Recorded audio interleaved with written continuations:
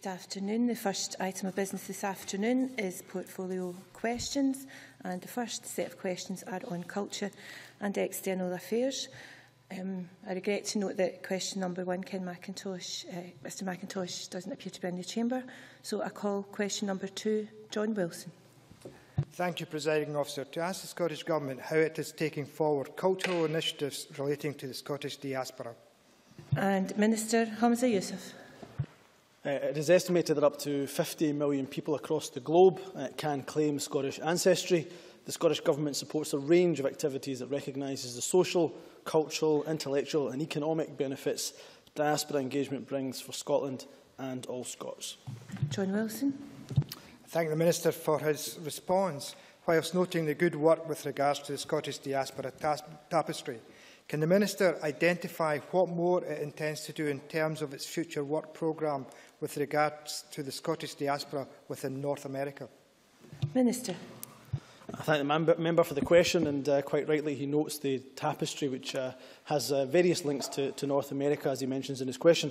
For 2014 specifically, the Scottish Government representatives in Canada and the United States continue to work with vital partners, Team Scotland partners that include, for example, Visit Scotland and our national touring companies, to promote and deliver year-round programmes of public diplomacy, cultural activities, targeting specifically the Scottish diaspora.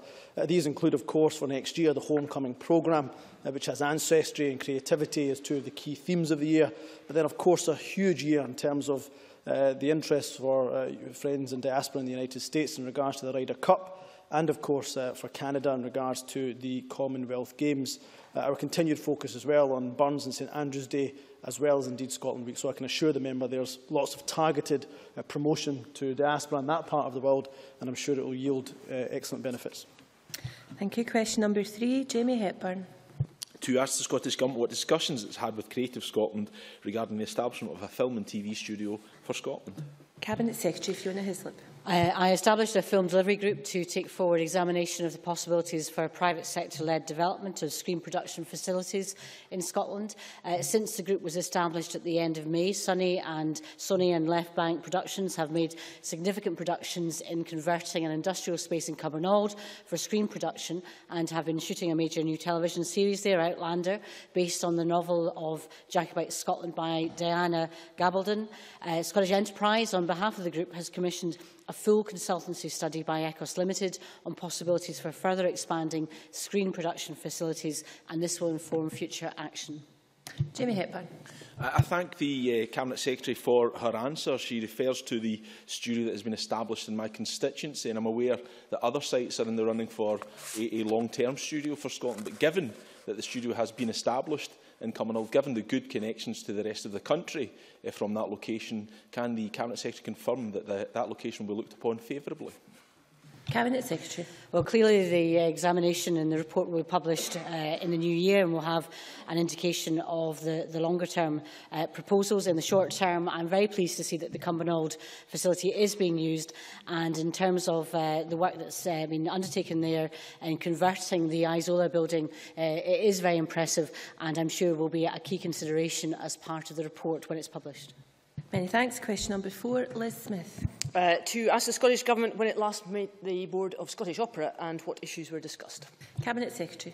The Scottish Government regularly meets with Scottish Opera to discuss a range of issues, including the delivery of government grant objectives, its assessment of progress, reflecting also independent critical opinion, and its future plans. Liz Smith. Thank you, Cabinet Secretary. In recent months, obviously, there's been some concern expressed in the media about whether the strategic direction of Scottish Opera is both coherent and transparent, especially in the context of the public funding that you refer to. In particular, concerns have been raised about the fact that all other national opera countries in Europe have either a full-time chorus or a full-time orchestra, or in many cases both. Does the Cabinet Secretary share the concerns that have been expressed, especially which relate to Scottish Opera's ability in the future to attract the biggest names in international opera? Cabinet Secretary. Well, I'm pleased to report that the progress in recruiting a new music director is progressing well.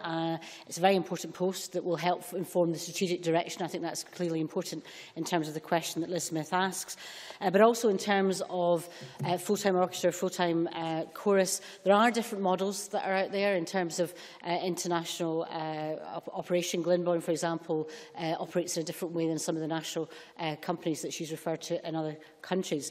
I do think it's important that Scottish Opera serves the needs of Scotland, and that's where the combination of both large-scale production but small-scale as well. We need to make sure that we have productions that can reach all parts of Scotland. But the key point I think Elizabeth is making is the importance of the strategic direction of Scottish Opera. She, is, in her question, I think, is making it quite clear she expects the board to take a keen interest in it. So do I, and I will make sure that that view is communicated to them. Thank you. Question number 5, Kenneth Gibson. To ask the Scottish Government what the purpose was of the Cabinet Secretary for Culture and External Affairs' recent visit to Denmark and Sweden. Cabinet Secretary Fiona Hislop. My visits to Denmark and Sweden between the 8th and 9th of December were aimed at deepening links with both countries and exploring areas for further cooperation. In Copenhagen, I met Danish partners in the fields of architecture and culture, including representatives from the Culture Ministry, sharing information, for example, on Scotland's National Youth Arts Strategy, Time to Shine, and our recently launched architecture policy, Changing Places.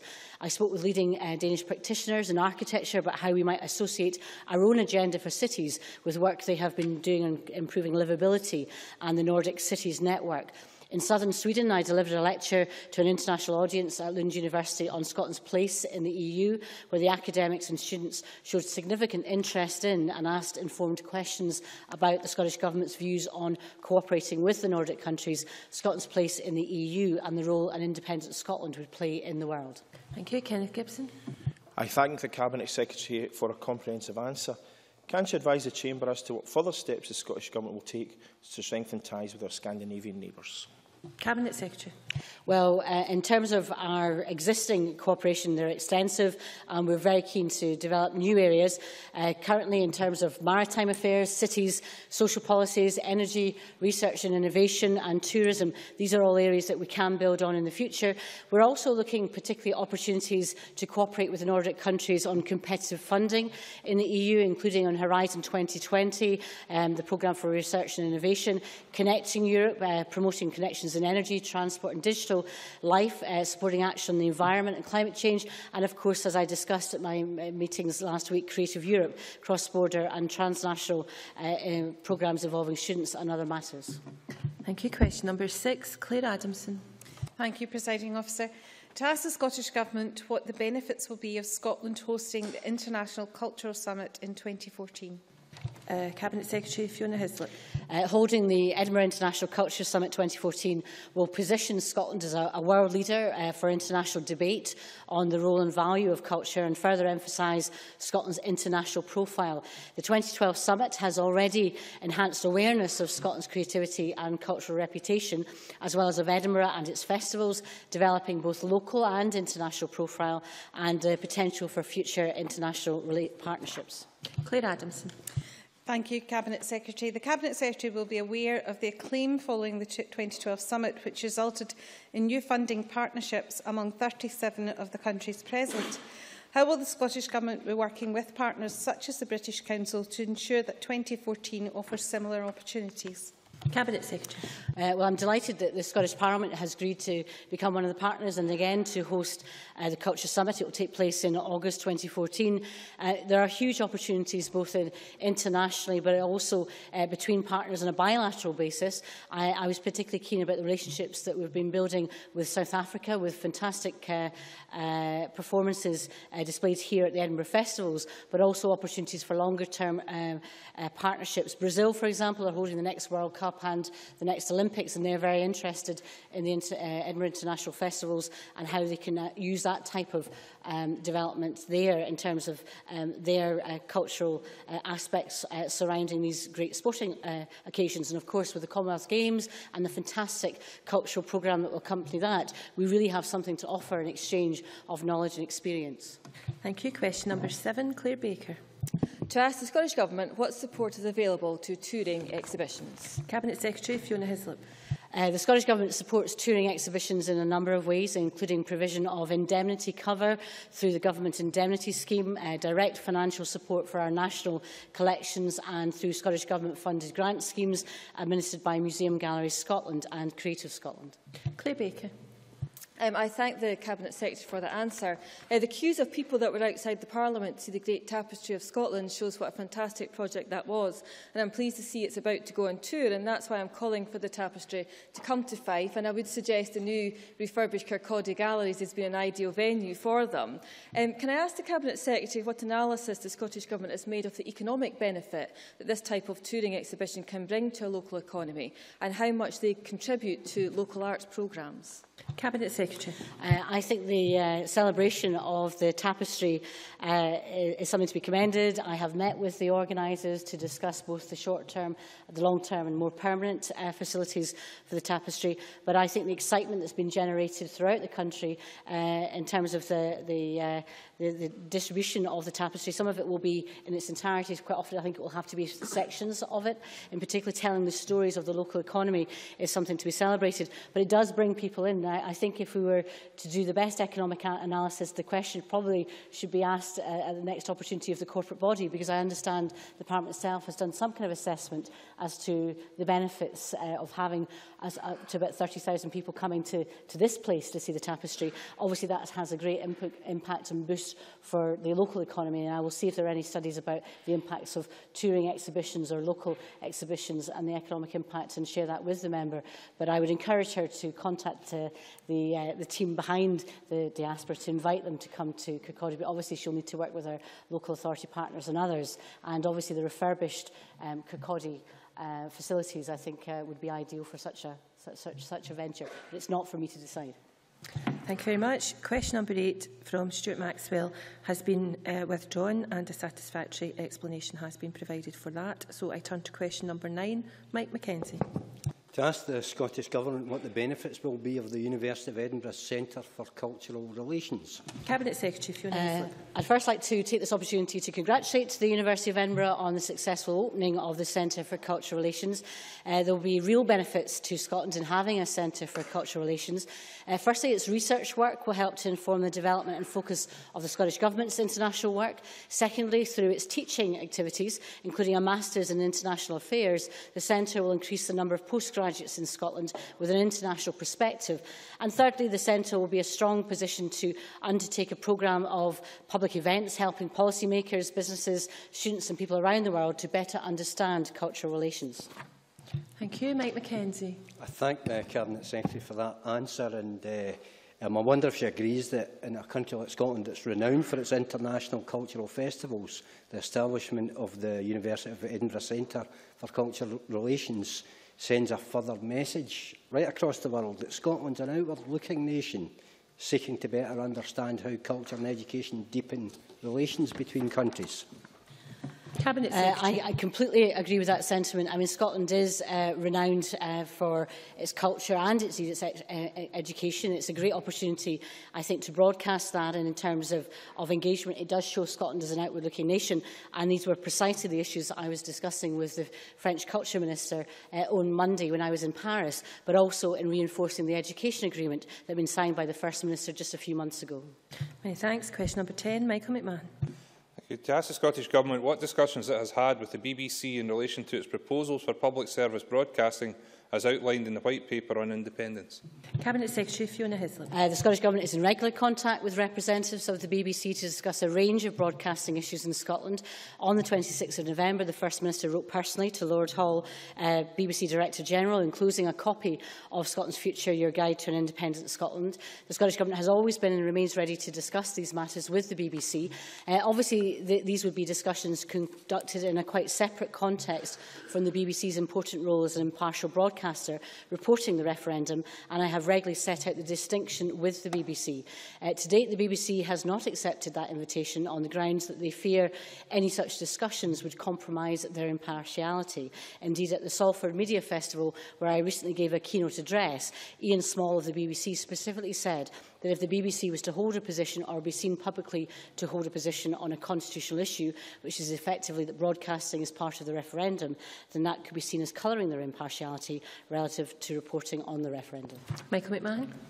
I thank the Cabinet Secretary for her response, which was very comprehensive and actually explained partly some of the reasons why I was asking the question today, because although she will contend that the White Paper covers all of the answers to the questions that are posed around public service broadcasting, should we ever have the misfortune of becoming independent Scotland in the near future, there has to be more detail, and we can only have that detail if there's ongoing dialogue with the BBC.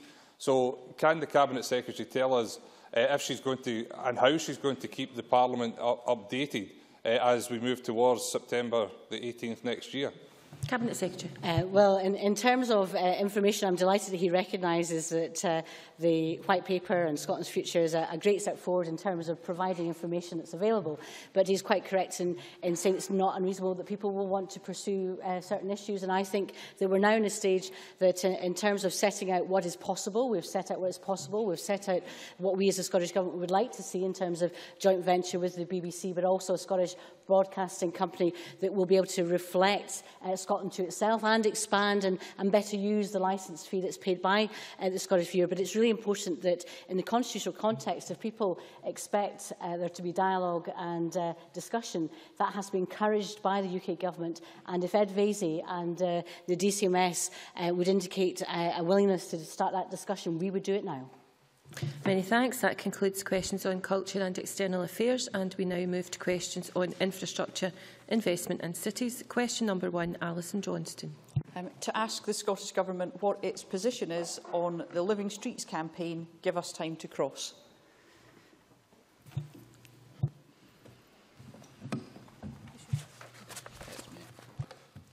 Minister Keith Brown.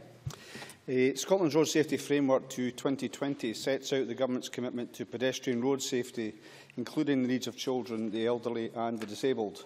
And we support the aims of the Give Us Time to Cross campaign, although the legislation itself is reserved and implementation is for local authorities.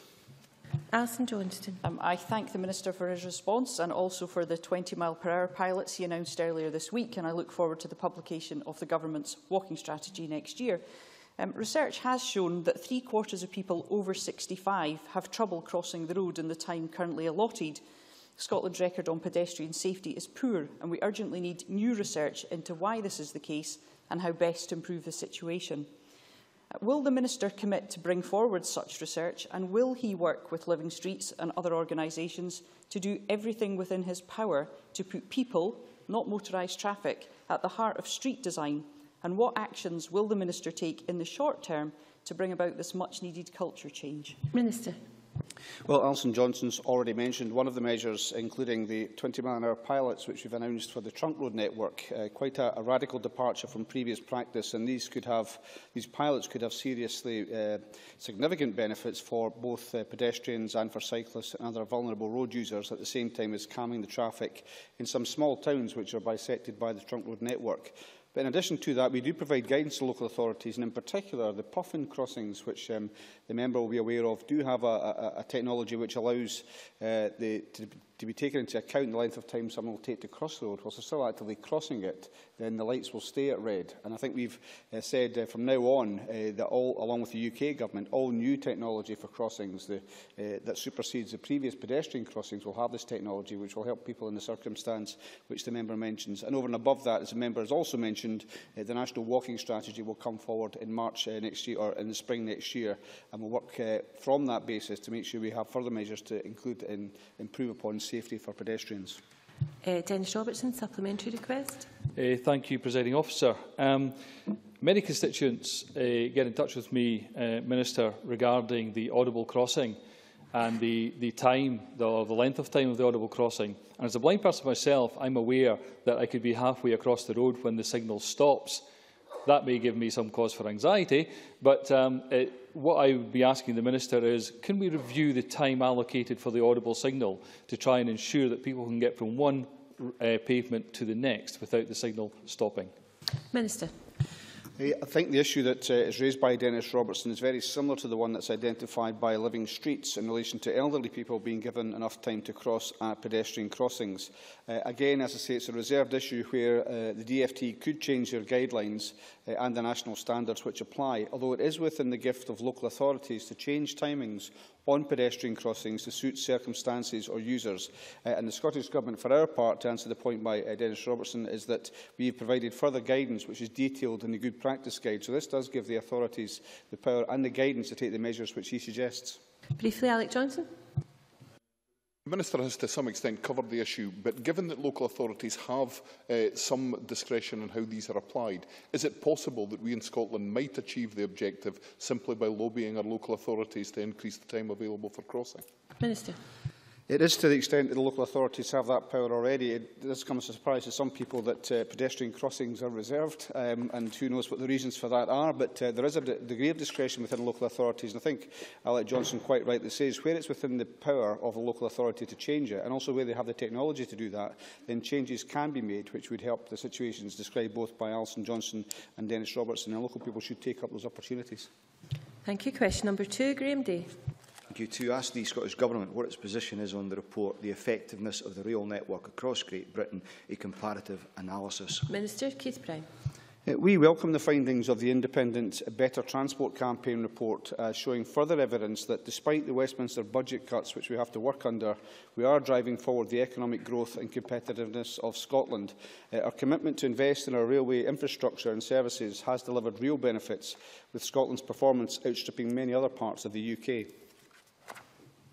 Graham Day. I thank the Minister for that answer. Indeed, the report notes that rail in Scotland receives a high level of financial support from the Scottish Government and is delivering high quality and growing services as a result. But it goes on to acknowledge the challenge faced in maintaining those performance levels in the face of budgetary pressures.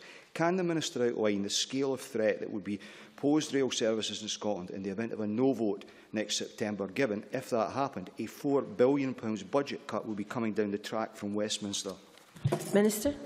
Well, I think it's worth pointing out, as I've mentioned in my initial response, that despite the Westminster cuts which we've currently suffered from, this Government is committed to a record programme of investment in rail, supporting new and better services, stations and trains, and allowing us to do everything possible to keep fares down. And the impact of this programme is clear, with passenger numbers increasing to record levels, over 83 million journeys last year alone, and higher levels of passenger satisfaction. It shows what can be achieved through devolution, where decisions are taken locally for the benefit of passengers in Scotland. But the current Railways Act constrain our ambitions, and we could do much more. An independent Scotland would have greater flexibility over the decisions and budgets to structure and support the efficient delivery of rail services in Scotland. And of course, in this context, Presiding Officer, we have had the announcement yesterday from the ONS, the Office of National Stats, that there is to be a reclassification of Network Rail, and it would be useful to give the assurance to the member that we have proposed no change to the current levels of investment that we have. They should not be circumscribed by any changes which are made by the ONS, and it's our intention to see the same levels of investment either maintained or improved in future. Thank you. Question number 3, Chick Brodie. Thank you, Presiding Officer. To ask the Scottish Government what action Scotland's ports are taking regarding clean marine fuel requirements and how this fits into a Scottish ports strategy. Minister Keith Brown. The Scottish Government is in regular contact with Scottish ports on a range of issues, and I will be engaging with the ports as well as shipping industries and others to examine the impacts of the new controls on sulphur in marine fuel at a conference which I have convened to be held here in Edinburgh on the 15th of January. We would expect ports to be aligning any actions that they may take with a national marine plan and, where appropriate, the national planning framework. Chick Brodie. I thank the Minister for his answer. There will be €26.2 billion decided for allotment within the month in the European Parliament for the Trans-European Networks for Transport. Some of this fund will be made available to develop 85 ports in the core European network to address clean marine fuel requirements. Will the Minister insist the UK Government, as current Member State, makes immediate representation on Scotland's behalf, which thus far it has clearly failed to do again? Minister. Well, I would provide the reassurance to the member that we will continue to work with the ports and shipping industry to maximise the opportunities for any funding that becomes available to help address any requirements in relation to marine fuels or indeed any other issues. As the member is aware, the criteria for the network was set at the EU level, although we have worked hard to ensure a case was made to increase the number of Scottish ports included in the wider comprehensive network. The most recent call for 10T funding was announced on the 11th of December, and Transport Scotland officials are already encouraging ports to bring forward proposals for funding where they meet the criteria on either the core or the comprehensive networks. Thank you. Question number 4, Jackie Bailey. To ask the Scottish Government what action it is taking to tackle fuel poverty. Cabinet Secretary Nicola Sturgeon. The Government is committed to eradicating fuel poverty, and we have invested £220 million on fuel poverty and energy efficiency programmes since 2009, with an estimated total net saving to household incomes over the lifetime of the measures of more than £1 billion. However, we believe we need the full powers of independence to tackle all of the causes of fuel poverty. If elected in an independent Scotland, the Government has indicated that we would move the costs associated with eco and the warm homes discount from levies on consumer bills to central resources. That would cut energy bills by roughly £70 a year and would allow a new means of funding and delivering energy efficiency improvements to Scottish homes that would be both fairer and better suited to Scottish circumstances and needs. Jackie Bailey.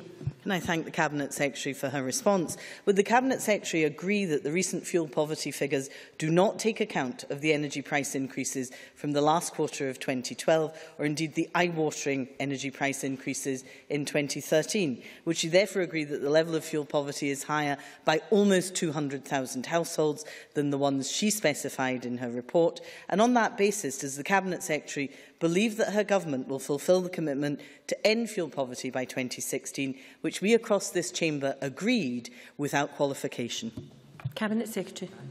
Can I thank Jackie Bailey for her questions? She refers to the latest statistics, and clearly I can provide the detail that's in those statistics. It shows that fuel poverty declined between 2011 and 2012, yet 27.1% of households, according to those statistics, are still estimated to be fuel poor. And Jackie Bailey is absolutely right. Rises in energy costs in the latter part of this year will further undermine our efforts through our energy efficiency programmes to reduce to the point of eradication fuel poverty. I can give Jackie Bailey an absolute assurance that this government will do everything within our power to meet that objective that is shared across this chamber of eradicating fuel poverty. I would simply say to Jackie Bailey that it would help us in doing so if we had control over all of the causes of fuel poverty and not just some of the causes of fuel poverty, because what we're seeing is that we are investing in energy efficiency, but much of that effort is being undermined by rises in energy costs. It would be far better for this Parliament to have its hands on all of the levers so that we could much more quickly and more effectively tackle and eradicate the fuel poverty that all of us condemn unreservedly. Kenneth Gibson. Thank you, Presiding Officer. On 11th of October, I officially launched Citrus Energy, a unique and innovative social enterprise developed by Cunningham Housing Association and backed by the SNP Government and Big Lottery to provide free and partial assistance for tenants, homeowners and businesses, helping them to switch to a much cheaper energy supplier. Does the Cabinet Secretary agree that such initiatives can help households make substantial savings on their energy bills and therefore help to reduce fuel poverty? Cabinet Secretary. I am aware of the initiative Citrus Energy that Kenny Gibson refers to. I do believe that initiatives like that one, combined with the activity of the National Home Energy Scotland hotline and the substantial good work of the Energy Advice Centres, are really important in helping people improve the energy efficiency of their homes and manage their fuel bills better, although I would refer back to the answer I gave to Jackie Bailey earlier. I would certainly encourage all households in Scotland to get the free impartial advice from experts like the Home Energy Scotland hotline or indeed Citrus Energy about what support is available to them, including the support available from the Scottish Government funded home energy efficiency programmes for Scotland. Clare Baker. Can the Cabinet Secretary outline whether there is an impact of what the implications are of the UK Government's revisions of the energy company obligation on the delivery of Scotland's climate change targets and the fuel poverty targets? Cabinet Secretary. Well, as the member is undoubtedly aware, DEC will be consulting on changes to ECO early in 2014.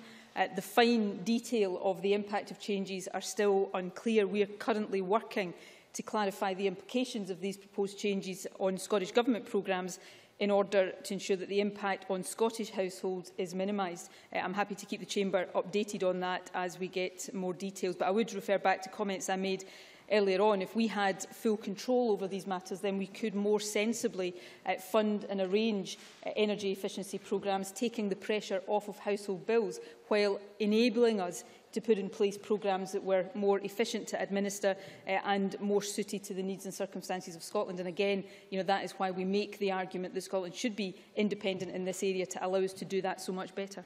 Thank you. Question number 5, Bob Doris. Thank you, Presiding Officer. To ask the Scottish Government what information is available concerning the use of discretionary housing payments in Glasgow to mitigate the effects of the so-called bedroom tax. Minister Margaret Burgess. The Scottish Government has allocated £3.5 million to Glasgow City Council this year to supplement funding from the UK Government for discretionary housing payments. It is the responsibility of Glasgow City Council and all local authorities to ensure that this funding is directed to those most in need of financial support. No information is currently held by the Scottish Government on the use of discretionary housing payments.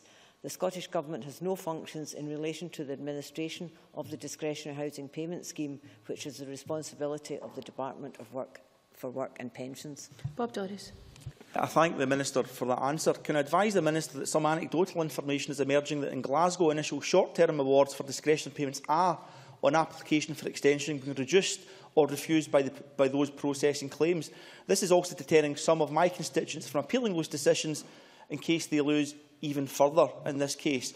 In asking this question, Minister, there is no direct criticism of Glasgow City Council. This is a difficult issue for everyone to deal with, but can I ask the Minister that if she will take steps to support Glasgow City Council in ensuring a greater consistency in the use of discretionary payments awarded in the City to ensure the most vulnerable people that I represent do not lose out? Minister. It's up to each local authority how long to award a discretionary housing payment for, in line with the DWP guidance, and there's no set time limits, and the awards will depend on the individual circumstances of each claimant. But as a result of the additional £20 million provided by the Scottish Government, Scottish local authorities have £35 million to spend on discretionary housing payments this financial year, which should allow councils to award payments for a longer period of time for those that are struggling. And I would encourage anyone who is in need of assistance to continue to apply for a discretionary housing payment and to ask for a reconsideration if they believe that the wrong decision has been made. They should ask for that to be reconsidered, and they shouldn't be frightened to do so. Mary Fee. Thank you, Presiding Officer. At the Scottish Affairs Committee this week, Citizens Advice Scotland stated that DHPs were an insufficient means of tackling the bedroom tax because there is no uniformity as to how DHPs are awarded. Whilst the bedroom tax is a heinous piece of legislation, no local authority has issued guidelines on the awarding of DHPs. Will the Government publish blanket guidelines to ensure that people across Scotland are being treated equally and fairly? Minister. As I said in my previous comments, discretionary housing payments are a reserved matter, and the administration of them is up to the Department of Work and Pensions. It would not be appropriate for the Scottish Government to give guidance on a reserved matter. The Scottish Government has given £20 million to local authorities to ensure that they can top up their discretionary housing payments to the maximum allowed, and that to ensure that all the most vulnerable people can get help where it's most required. Question number 6, Hanzala Malik. Good afternoon, Presiding Officer. To ask the Scottish Government what stakeholders have contacted the Minister for Housing and Welfare regarding the White Paper on Independence. Minister Margaret Burgess. Okay. I have not been contacted by stakeholders regarding the White Paper. All the key housing and regeneration and welfare stakeholders were contacted by either myself or a senior official on the 26th of November, following the publication of Scotland's Future. Hanzala Malik. Thank you very much for that response. As the Minister stated on the 4th of the 12th, 13, that the Minister was very busy speaking to stakeholders and listening to their concerns and taking action.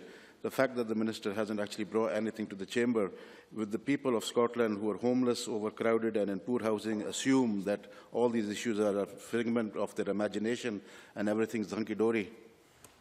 Minister. No, what I said previously in the previous debate was that I was out discussing with stakeholders the Scottish Government's vision for housing in Scotland and where we are arriving with that in our target for meeting our targets for affordable housing, which we are well on target to meet. I also said that stakeholders, we've taken the views of stakeholders on board in terms of developing all our strategies and policies. And also, I have spoken to stakeholders regarding, since the white paper has been published, I contacted them. So it's not true to say that the Scottish Government is not out and about and discussing with stakeholders, and also our homelessness commitment that we've met as well. All of that was mentioned in the previous debate, which we had here a fortnight ago.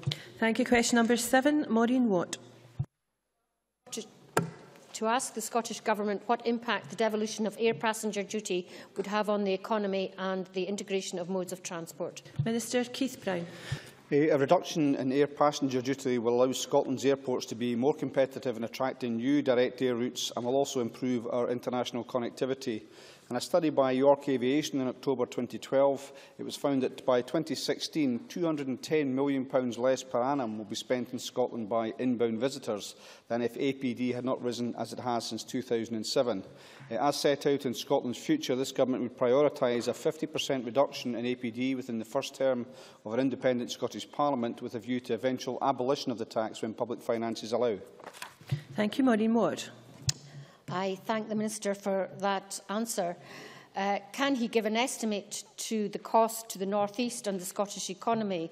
He said it was 210 to the whole Scottish economy. Can he give an estimate of what that means to the North East as a result of air passenger duty?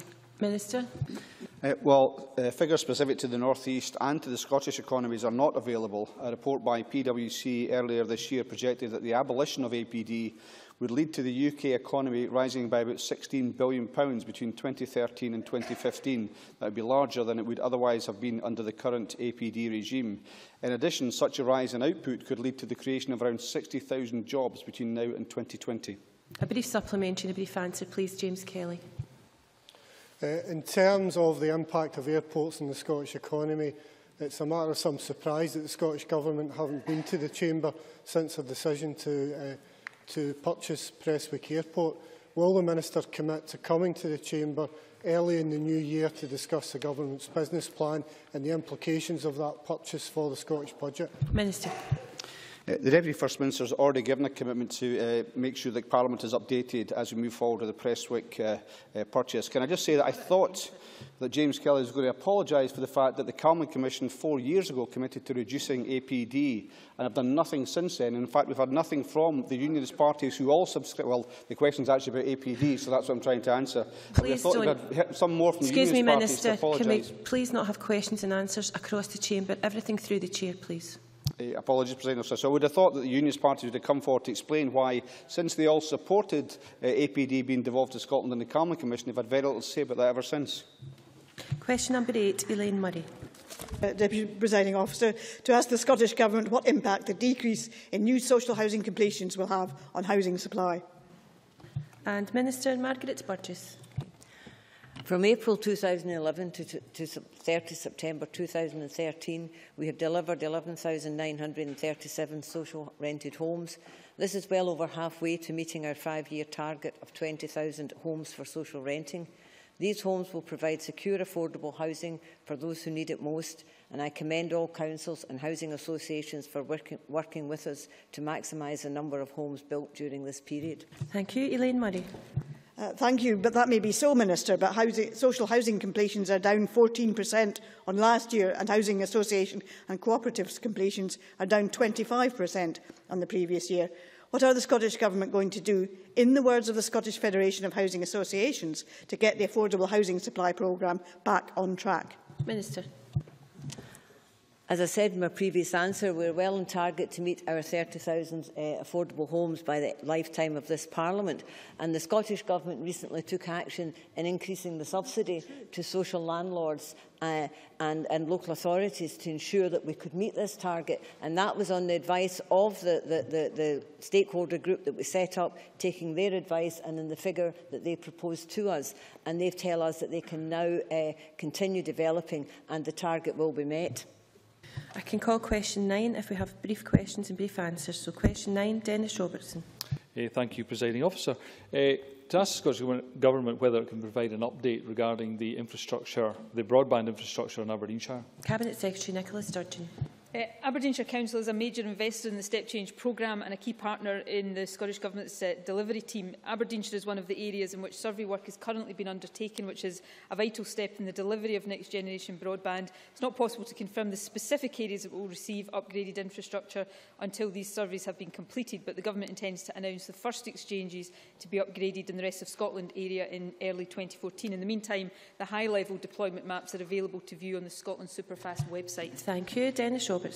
I'm very grateful to the Cabinet Secretary for that response. The Cabinet Secretary is very much aware that in Aberdeenshire West I have some remote and rural areas.